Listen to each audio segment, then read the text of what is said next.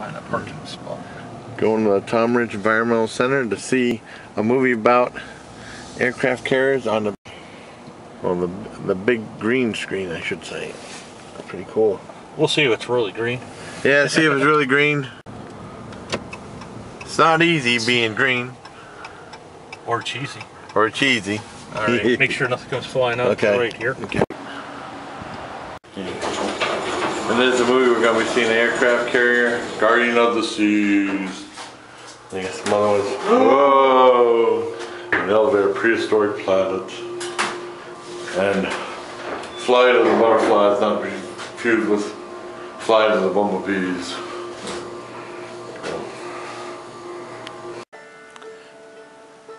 Actually, let me get started.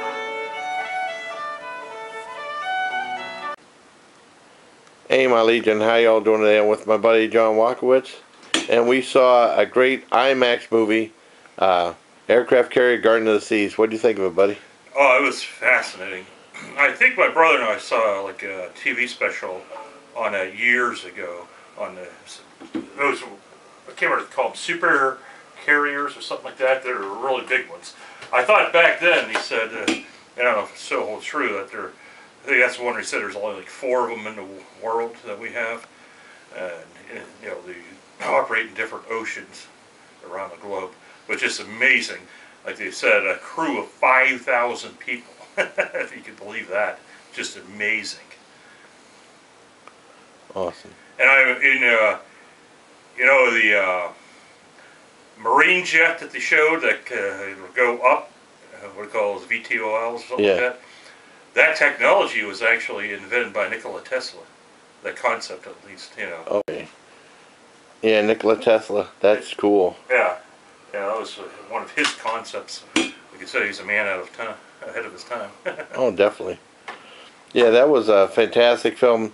That was that was the second IMAX film. The first one I saw was at Niagara Falls last year, which I really liked. I really enjoyed this film. It was cool. They used CGI to show the dynamics and the internal workings of the carrier. They had people inspecting it, believe it or not, for like missing, for like debris like nuts and bolts that might actually have been known to kill the pilots before. And you never think something that small would do something like that. It's a very dangerous job, but I'm glad they're doing it. And I love the movie. I give it a full-on 10 out of 10. And it's amazing. It's like, well, the takeoff, the pneumatic thing that, you know, basically kind of like speeds the aircraft across the carrier. Yeah.